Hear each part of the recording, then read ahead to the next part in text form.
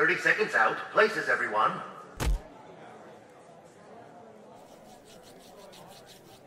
Gonna be a good one, sir. Wait, where's Sam? All right, Mr. Ploppy, I was up all night looking through the books, and I found an old ruling that I think we can use to get you off the hook. Okay, Mr. Ploppy? Just let me do the talking. All right, quiet on set. We're rolling in 5, 4. Here we go. When someone breaks the law and you're a horse, there's only one place you can go. This week on Horse Court, did Mr. Ploppy flood the police station with apple juice? He recorded himself doing it. Not sure why this is even the case. Does Mr. Ploppy have a date with justice? Can Sam and Bruce put aside their romantic workplace tension in the name of the law? What? What did Bruce have for breakfast this morning? Actually, a sandwich. You're watching Horse Court. The cases are real. The people are horses. The charges here are very serious indeed. 1 count of flooding the police station with apple juice. Defense? Ladies and gentlemen of the jury, if you'll lend me your attention... If you'll lend me your attention, I will prove to you beyond a shadow of a doubt that my client, Mr. Gene Ploppy, is innocent... Sorry, I was up late last night shooting pool with my daughter and a college friends. Hey, I thought you were supposed to be studying for med school. You're telling me. Sounds like you could use a cup of coffee. I could use a cup of coffee. Nothing like a good old cup of coffee. Cup of coffee, cup of coffee. Love saying it, love drinking it. All horses do. I'd like to cite Hoofberg versus State, 1973, a case in which... Indeed, now, if ever, is a time for coffee. All right, what are we talking about with a cup of coffee? Cup of coffee? A cup of coffee. Hoofberg versus State, a case in which Jerry Hoofberg... Whoa! Plenty to go around, chum. Your Honor, can we please stay on track here? Nope, but can I interest you in a bucket of latte? Your Honor, I'm trying to prove this man's innocence. Whoa, you know he's a horse, right?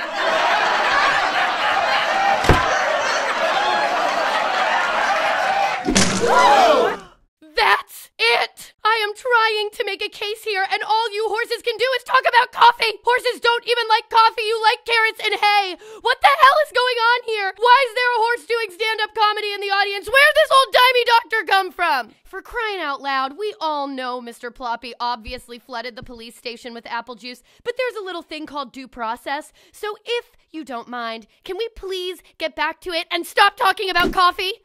How about a nice cup of decaf? On that note, ruling in favor of the defendant. Case dismissed. Or something. Who really knows with this stuff anyway? And cut. Great job, everyone. Man, oh man, what a case. I'm gonna get you one of these days. Not now, Bruce. Got it. Real quick, just wanted to say that I love my wife very much, but I am flattered. Samantha Conroy, star of the show. Oh, yeah.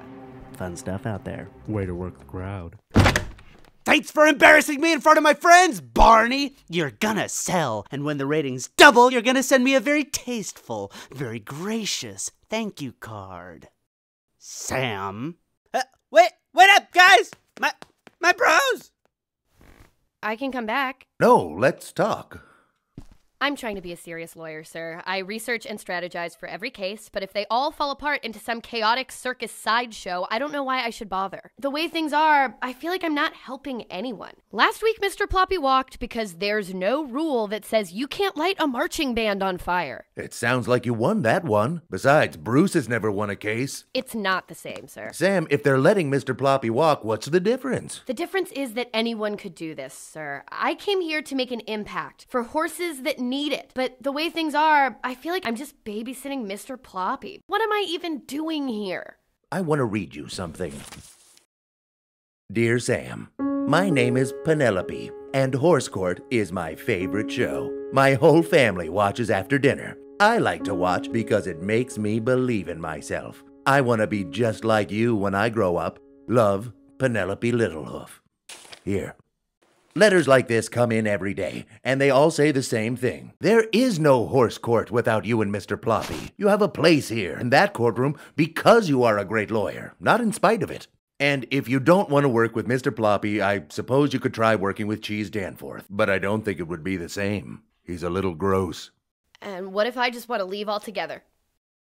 You have a case tomorrow. Afterward, if you still want to leave, I'll support whatever decision you make. Thank you, sir. Oh, by the way, who are those guys with Schmidt? The humans? Just a couple of corporate bigwigs flaunting their cash where it's not wanted. I believe they call themselves the Horse Corporation. Horse Corp. Sam? Sam! What? Nothing. Everything's fine. Silly. Dumb thing. What's on the cool sides with you, Bronsons? You left us in the courtroom. On that note, ruling in favor of the defendant. Case dismissed. Horse Court was filmed in front of a live studio Horse Court, brought to you by Horsebud Trapdoors. Another. Who's there? Goodbye. Here's Dave with the news. You're watching the Horse O'Clock News at 10. I'm Dave Wilson, and you asked for it. Our top story tonight. Trapdoor pioneer stallion Jay Horsebud was found dead in his home last evening. Sources say he died after falling through one of his own trapdoors. Well, if it isn't Samantha Conroy, grabbing a drink with your old pal, nobody? Not now, Schmidt.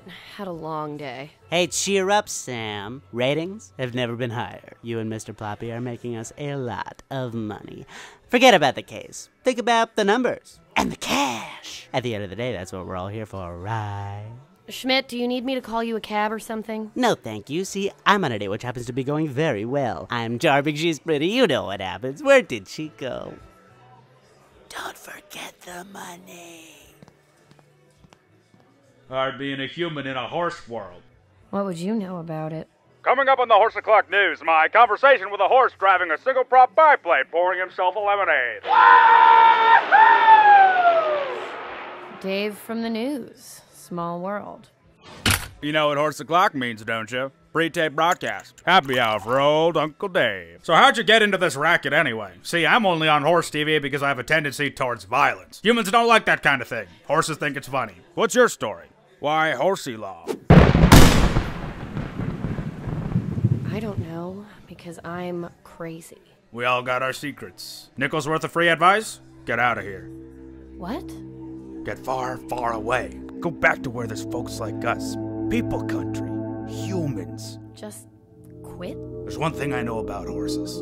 They're not people. They don't care about you. They kick you when you walk behind them. They're herbivores and they're low in the food chain. You're thinking that makes them scrappy and makes them the charming underdog. But it doesn't. It makes them paranoid. It makes them disloyal. Quick to judge and quicker to execute. So my advice to you, take your goodwill while you still got it and get out before it's too late. So this is it, right?